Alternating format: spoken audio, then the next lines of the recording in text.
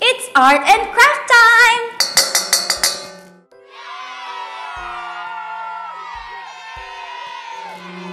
Are you excited to know what is our craft for today? Me too!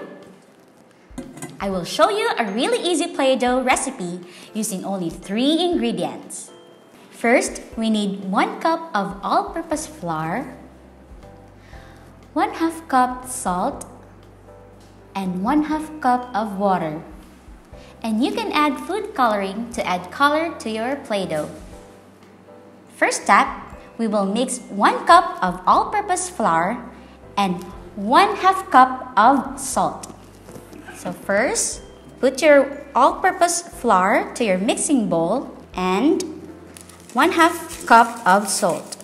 Then, start mixing. Then, we will add 1/2 cup of water gradually. If the mixture is too dry, just add some water. When it is ready, you can start kneading the mixture. If the dough gets too sticky, just add some flour. Now we will put some all-purpose flour in our table, spread it, then we can start kneading our Play-Doh. Just add some flour. If it's still sticky, after you knead it, it will look like this as your Play-Doh. You can add a little bit of food coloring to add color to your Play-Doh.